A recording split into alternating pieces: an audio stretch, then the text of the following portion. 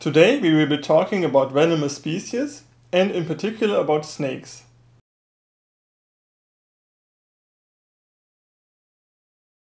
This is actually a video response to a video made by Derek from Venomous a few days ago, and he was asking, like some other people, why it looks like that venomous species are more common in hot countries. I really think you should check out the original video over here, it's really cool.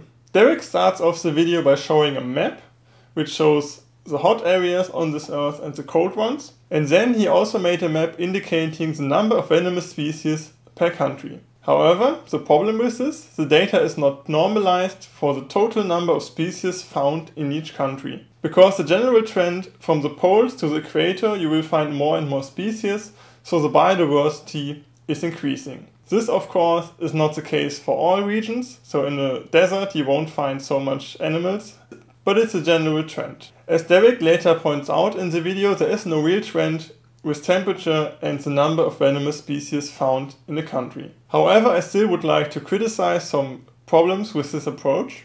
One big issue is the counting by country borders. If you just count the number of venomous species inside one particular country, because the distribution of a species goes across the borders of countries. If you want to find a trend in the distribution of venomous species, you should rather look at climate zones. So as you see here on the map, you have the tropics and deserts and tundra and so on.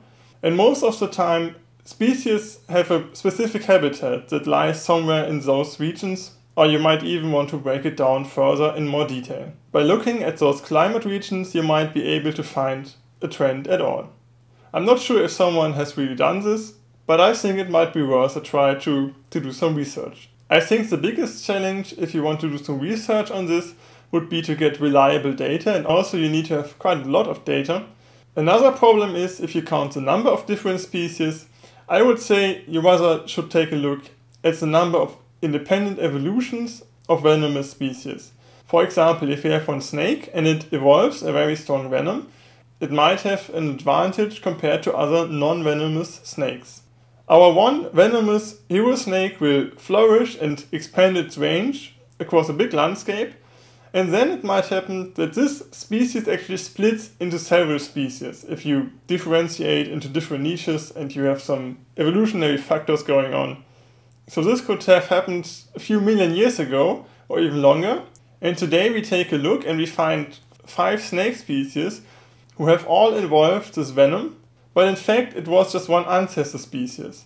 So we really should take a look on the relatedness of the venomous species and see if they all have one common ancestor, because then I would rather count them as one and not like 5 different venomous species. Because once you have evolved a venom, it's quite easy to radiate and to split into different species.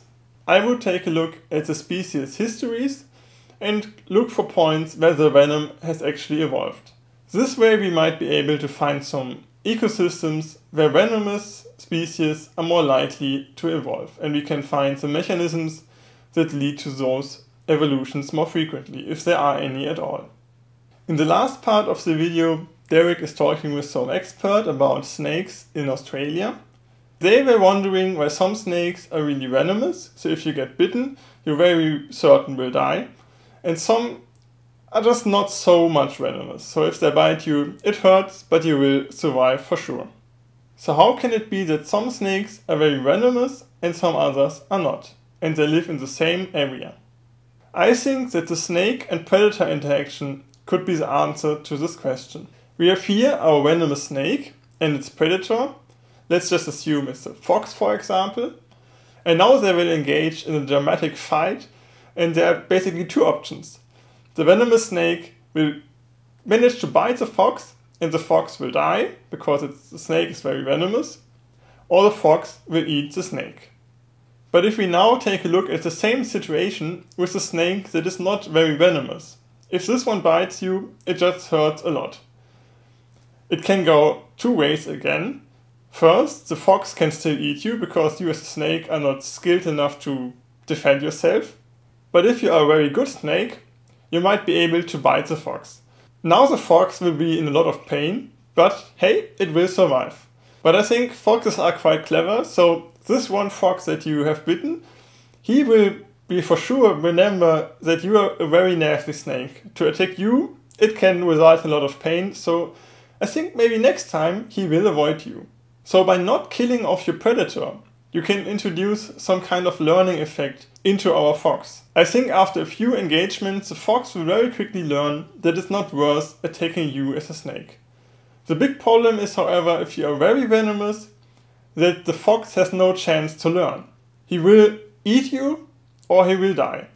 Of course, a lot of factors play into those interactions, and this is dramatically oversimplified.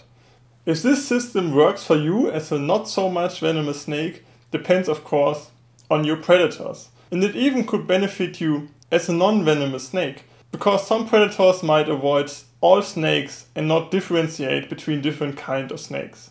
The next strange thing was, why would a snake that is venomous actually lose its venom and became a non-venomous snake? Because you would think it's kind of advantageous and you don't have a lot of cost producing the venom. So why would a snake evolve this way?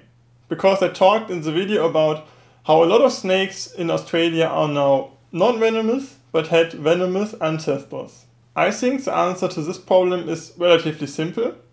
You can afford to lose your venom if you don't have the problem with predators. Or maybe you change your behavior or your home range, or you change some factor that allows you to survive even if you are not venomous. This could be the case, for example, if the predators around you avoid all snakes completely because of your venomous friends. However, it's not like snakes choose to not be venomous anymore. This of course has to evolve. And the thing with venom, even if it's not very costly, you still need to produce your venom. And for that you need a blueprint, like a cookbook that tells you how to make this delicious venom. And every snake is very lucky to have blueprints to produce the venom, and this is the DNA. I would assume that quite a lot of different enzymes and pathways in the cells are needed to create those venoms. And the big problem is that if something in the pathway mutates, that you can't maintain the pathway anymore. So it's kind of an error in your protein and stop working. So if you have a mutation on the wrong point in your DNA, you will lose your venom. This is kind of a problem if you really need your venom, if you have predators that are attacking you and you really need to be a venomous snake to defend against them. However, if you don't have this pressure, if you don't have the pressure by predators or some other factors to really keep your poisonousness, mutations in genes responsible for your venom pathways will really quickly lead to a non-venomous snake. So those were just some ideas, some hypotheses that might explain the patterns we find. Or maybe I'm completely wrong, I'm not a snake expert. But make sure to let me know in the comments below what you think about it, or maybe post your own theories. As always, thanks for watching, I see you next time. Bye bye! Next week I will be talking about dinosaurs and why they went extinct. However, I can only do this if I get behind the paywall of the magazine Science, because there was a nice paper published a few days ago and I need to see if I can get a hold of it somehow. So, until next week, bye bye!